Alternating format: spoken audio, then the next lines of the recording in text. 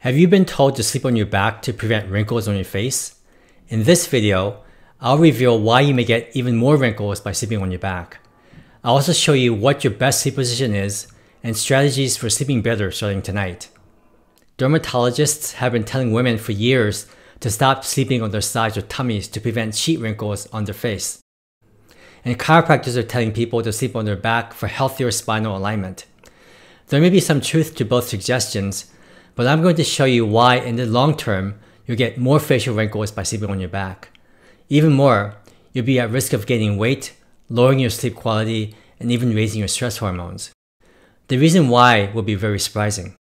Join me in this video as I reveal your best sleep position to prevent not only facial wrinkles, but to wake up much more refreshed and have the energy to enjoy life again. Hi, I'm Dr. Stephen Park, ENT surgeon and sleep doctor, and author of the Amazon bestselling book, Sleep Interrupted. Here's something I saw about once a month while I was in practice. I remember one woman, Karen, who was in her 40s or 50s, who came to see me for frequent sinus infections about once a month for the last 6 months. She was given antibiotics every time with only temporary relief. After listening to her story and doing a thorough exam, I asked her what her current sleep position was. She tells me she sleeps on her back. Based on her exam, I don't believe her. Then I ask which position it was when she was in her 20s. Her stomach. When did she change? About 6 or 7 months ago. Why? Her dermatologist told her to avoid sleeping on her stomach. I had her go back to her normal sleep position, and she called me back in 2 months to say that her sinus infections and headaches were gone, and she had much more energy during the day. I tell this story to emphasize the important point that most people today not only prefer to sleep on their sides or stomachs, but in most cases, they have to sleep in these positions so they can sleep at all. If you look at old photos of people sleeping, they're typically sleeping on their backs with an air quote filled with Z's. In looking for an image for this video's YouTube thumbnail, I had a hard time finding any photos of men or women sleeping on their backs. I'm willing to guess that most of you watching this video prefer to sleep on your side or stomach, right? Please let me know what your favorite sleep position is in the comments below. So why the sudden shift in our preferred sleep positions? It has to do with your ability to breathe properly at night. It's related to your crooked teeth and all the dental work and the braces you needed as a child and may still need today. The problem is that modern humans' faces and jaws are shrinking. The smaller the jaws, the more crooked and crowded your teeth will be, and most importantly, the smaller your upper airway, especially at night. Take a look at some of the popular celebrities 50 to 80 years ago. Here's Clark Gable and Greta Garbo, and more recently, Christopher Reeve and Madonna. Notice that they all had very wide jaws. Now take a look at the more modern, younger celebrities, such as Tyra Banks, Will Smith, Jessica Alba, and Johnny Depp. The older group of celebrities are more likely to be able to sleep on their backs, where the more recent ones can't. I'll go over why our faces are shrinking in a future video, but in brief, it's due to a combination of modern, soft Western diets, more bottle feeding, and various other environmental factors. As our jaws get smaller, our chins are more recessed, and we have flatter cheekbones, more crooked teeth, and more triangular faces. This is also why it's a given that our wisdom teeth have to be taken out. That's because there isn't enough room for the teeth to erupt. It's been said that even about 100 years ago, most people didn't need their wisdom teeth taken out. Now, this may sound like only a cosmetic problem, but there are two important health issues that you have to know about.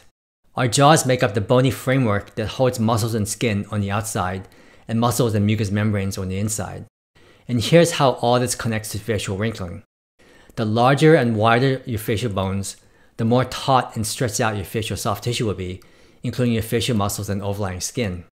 So as you age and your skin becomes laxer due to lack of collagen and other important factors, you'll see more facial wrinkles perpendicular to the direction of your facial muscles as they constrict.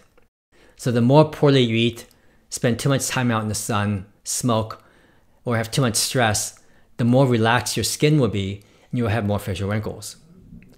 The other more important consequence of having smaller jaws is that on the inside, where your soft tissues get more crowded. It's like keeping the same amount of furniture in a room, but making the room 30 or 50% smaller. So the space around the furniture gets more narrow and harder to go around. Similarly, there's less space for the air to pass through to the lungs to bring in oxygen.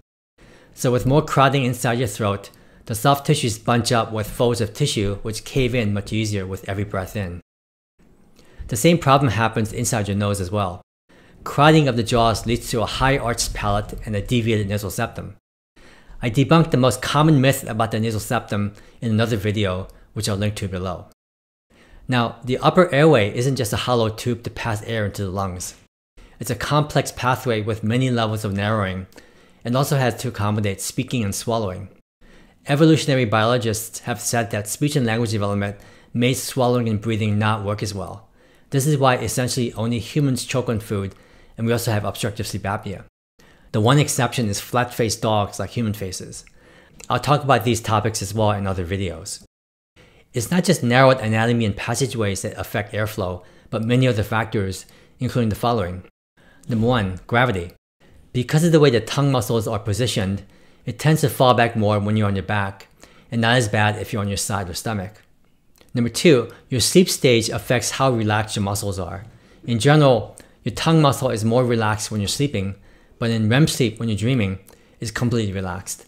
So with each breath in caused by contraction of the diaphragm, there's negative pressure in the throat, especially behind the tongue.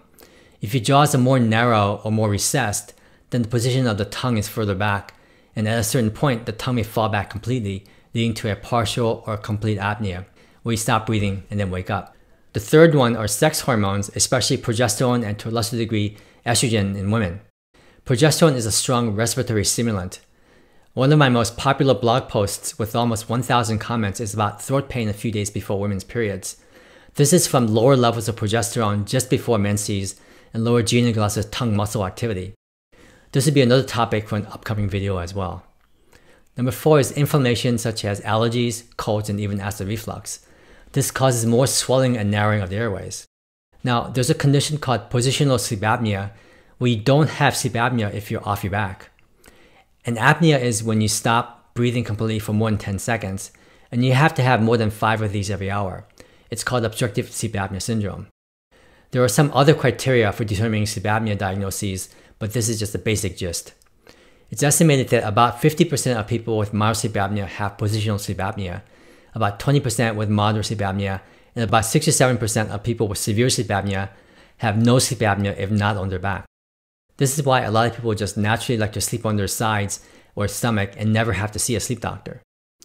However, if you ever get injured or undergo an operation and you're forced to sleep on your back, for many of you, you just won't sleep that way at all, tossing and turning all night long. The same thing will happen if you're told to sleep on your back to prevent facial wrinkles. I'm willing to bet that because your sleep quality goes down, every aspect of your health will go down as well. Over time, with increased stress hormones and lack of oxygen, your skin will begin to lose its elasticity with more swelling and color changes and just looking less healthy. One important concept about any type of stress, whether it's physiologic like an apneas, physical such as excessive exercise, or psychological, is that your body responds by ramping up the sympathetic or stress portion of your fight or flight response. So you end up shutting down your digestive system, your reproductive organs, higher levels of thinking in your brain, and your distant end organs. So there's going to be less blood flow to your hands, your feet, and your skin. The wrinkles that the dermatologist is talking about are not from facial muscle contractions, but superficial skin indentations from bed sheets or pillowcases. If you're otherwise healthy, these minor indentations will go away in a few minutes or hours, just like the other parts of the body. But if you don't sleep well, your face will age faster and become more wrinkly since you already have a small facial bony framework, and your skin is not getting proper blood flow or nutrients. Now, I do agree with the chiropractors that sleeping on the back is the most ideal position for spinal alignment and comfort, but not at the expense or cost of poor breathing and poor sleep. But what can you do if you like to sleep on your side but can't anymore due to back or neck pain, shoulder pain, or arm numbness? The following steps aren't perfect, but can help you to sleep better on your back. Use a contour pillow or any pillow that bends your head back, which is called extension. The more you bend your head forward, the more narrow the space behind your tongue becomes. You can see here the size of the airway is narrowed with your head in the neutral position, but opens up dramatically when you lift up and bend your head back just a few inches. These contour pillows do something similar. It's higher at your neck level and lower behind the back of your head, creating what's called extension, which opens up your airway. This is why these pillows are marketed for snoring and better sleep. In general, and especially when using this type of pillow, it's important to keep your mouth closed since opening your mouth does the same thing, which narrows your airway.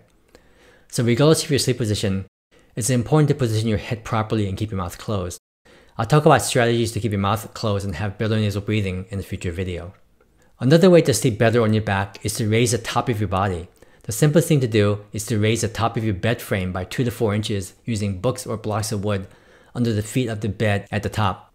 This is a common suggestion for acid reflux, but this will also work to help you breathe better since they're both related. You can also use a wedge mattress, and there are different options. The most expensive option is to buy an adjustable bed.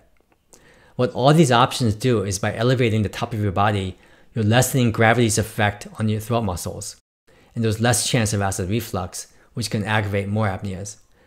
As I mentioned in previous videos, it's important to avoid eating within 3 to 4 hours of bedtime to minimize stomach acid when you go to sleep.